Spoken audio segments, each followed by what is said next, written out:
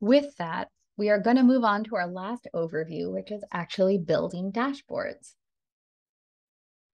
So first of all, getting started, we're going to return to that dashboard menu on the left-hand side, the very bottom option, that Manage Dashboards button. And we're going to walk through the process of creating a new dashboard. So once you've clicked that, this is the Manage Dashboards menu that is going to pop up. And it's pretty straightforward. You're going to click Add a Dashboard here. You're going to give that dashboard a name, hit Save. You're then going to use these 3 faint horizontal lines to move that around. If you don't want that to be at the very bottom of your menu, you can bring it up so it's easier to find if it's something you're going to be working with day in, day out, just so you don't have to do a bunch of scrolling.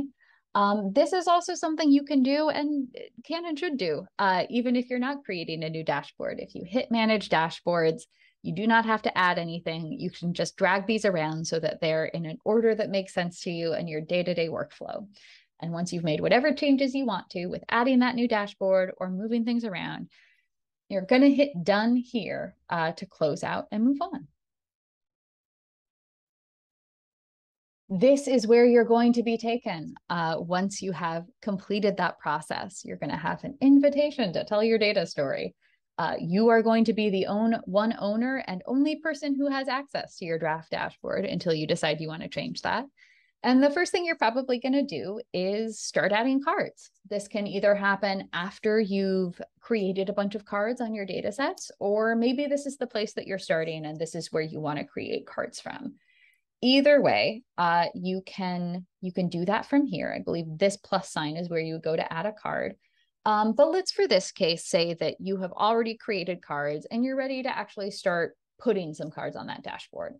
You're going to have 2 avenues to actually get to the Edit Dashboard menu. You can either click on this wrench, the kind of universal sign of I'd like to make changes on this object in Domo, or you can hit this orange Edit Dashboard button here in the center, which will be the one time you see it. It won't be available once you start adding cards.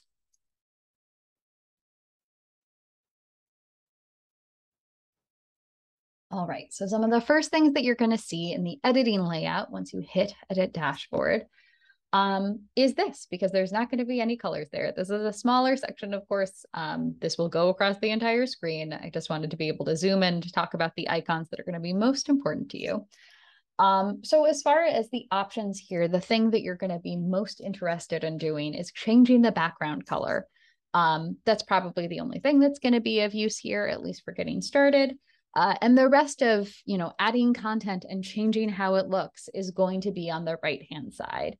Just going to walk through these super quick. Header is to add header text. I will disclose that this is not something that we use often on our dashboards these days. We usually go down to this add text button down here instead, which has a couple different font sizes and presets that you can choose from instead. You can also go to a preset layout. This will give you kind of like an already organized block of cards, depending on the number of cards that you want to add. This is also not something that we use very often, but it is available and it may be useful to you. This is something that this is the one you're going to use the most, the add data card. You can see it's like a tiny bar chart here, but this is what you're going to click if you want to create a new card or you want to add a card that has already been created by you or by someone else. You're going to drag this to the dashboard and leave it there, and then you'll have the option to select what card should go there.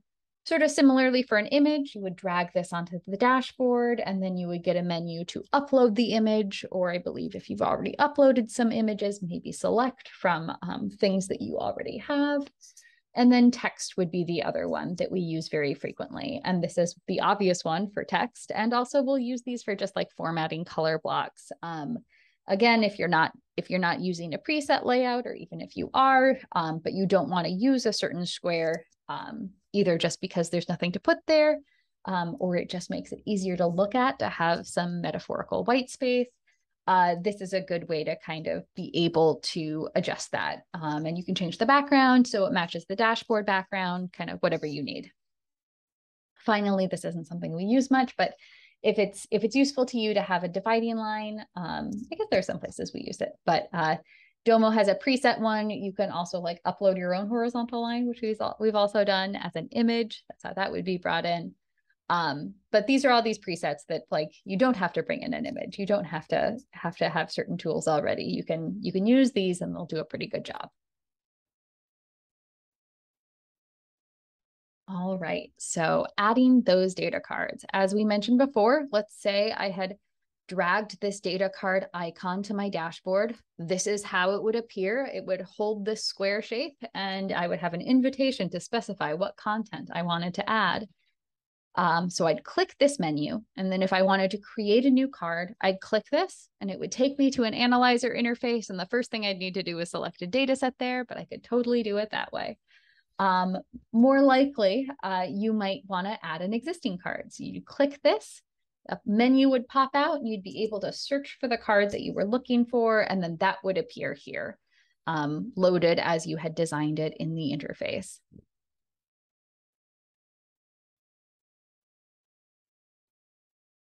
So here is a card that I've already loaded on this test dashboard, and let's kind of go through what some of the display settings are and different ways I could customize that.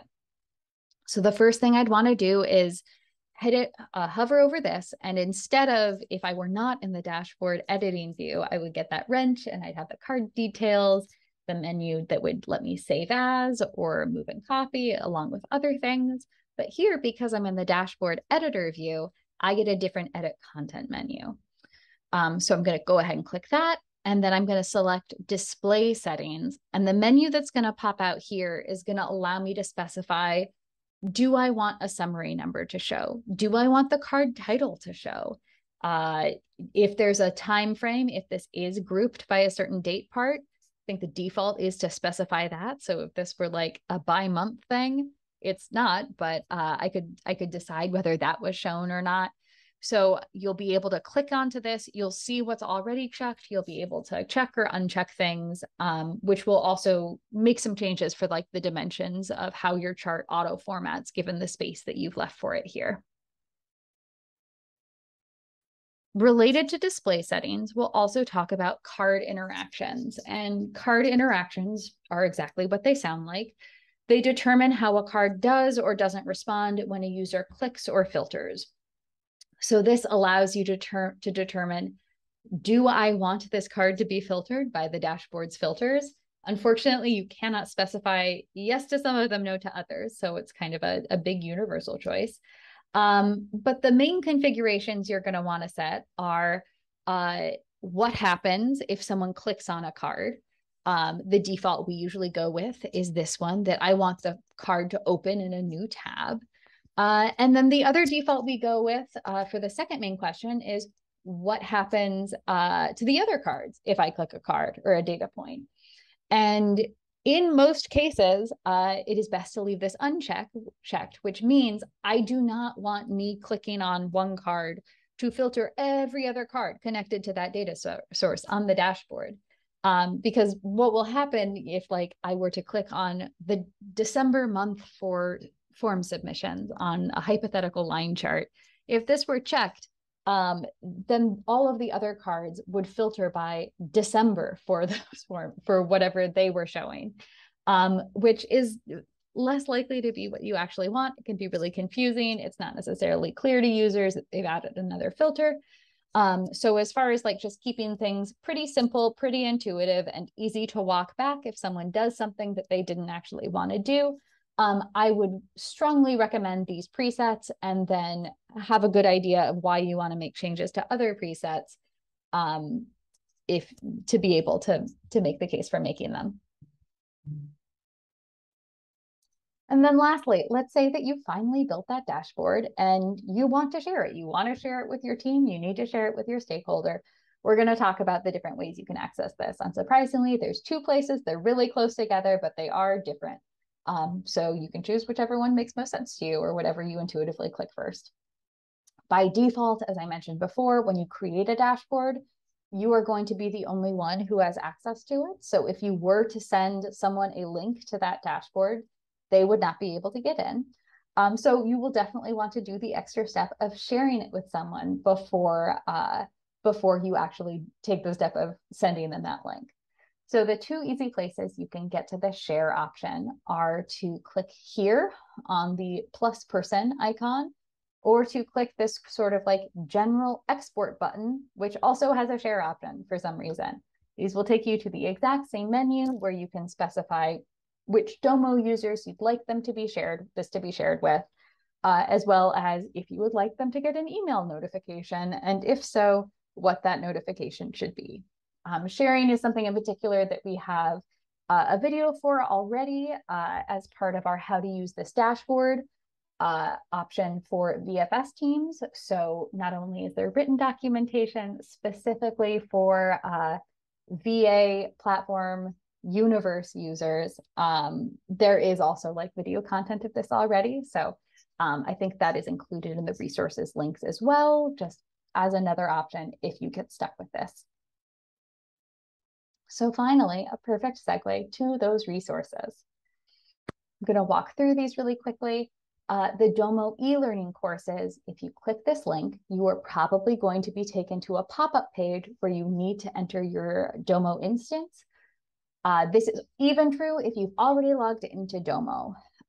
You are going to want to put lowercase va-govin, and you should then be rerouted to their like entire e-learning platform. There's a lot of pre-made courses you can take.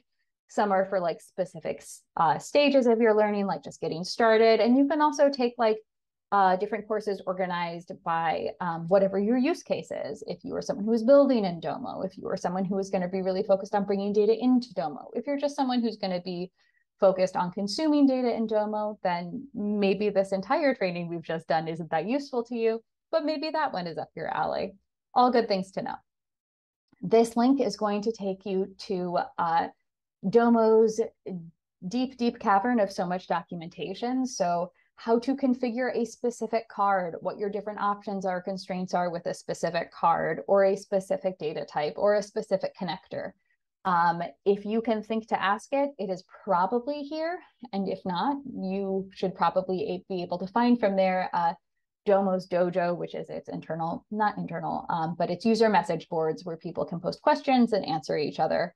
And there are some Domo employees who weigh in as well. But this written documentation should really cover the bulk of your needs once you have a good sense of what question you actually need to ask.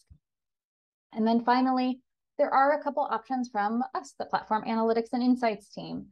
So the first is that web page on the Depot website that we have for VFS teams, how to use this dashboard, which is specifically for how to use our standardized dashboards, but has actually a lot of basic Domo how-tos as well. So if you're interested in like mimicking the existing logic of Domo dashboards that you may have seen in our VA instance already, this could be a good place to start, even just for kind of like the basics of navigation if you're really just getting started.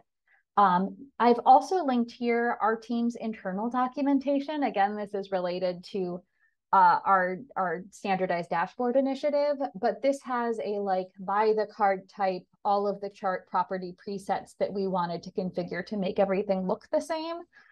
So if you're looking for an extremely exacting level of detail, but like very clear directions of what to do for different card types to make things look like things you may have seen on Domo already, this will give you that level of detailed direction. And so while it's certainly not necessary reading, it might be a nice thing to turn to if you just kind of want to have some options out of the box already for how to configure things and make them look a certain way. And then lastly, we do not have this listed, but it has regular updates in our VFS Analytics Slack channel. You can come to our analytics office hours. Obviously, we are also holding those to serve VFS teams, but we do have the option to do breakout rooms there, and we can certainly answer questions related to the Platform Health Metrics initiative there. We will also be holding some specific Q&As for platform teams coming up. So if you've made it this deep into the training video, fantastic. You did exactly what we hoped you would do before you showed up there, to answer any questions that this training did not answer, because it had no hope of covering everything, but hopefully has whetted your palate for things that you want to be able in Domo and have specific questions about. and has given you also more of a frame of reference for sort of how to navigate what is possible, what is discoverable in Domo. So with that, happy building. Feel free to ask us questions on Slack in office hours anywhere, and we look forward to working together. Thanks so much.